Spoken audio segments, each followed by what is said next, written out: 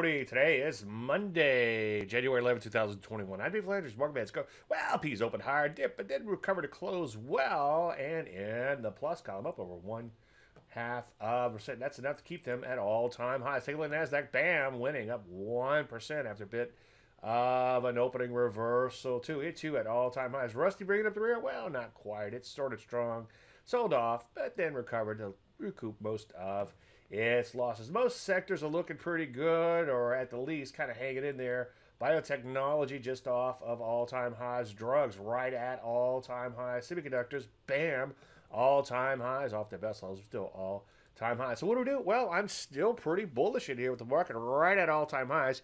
Futures are getting hit a little bit pre-market, not exactly coming unglued, but that could provide a buying opportunity, maybe some trend knockout type of setups that might be worth a shot. So continue to look to get long, he tried to say, but make sure you wait for entries and out of your stops. Any questions? Dave, DaveLandry.com. I'm Dave Landry. You said 1 minute.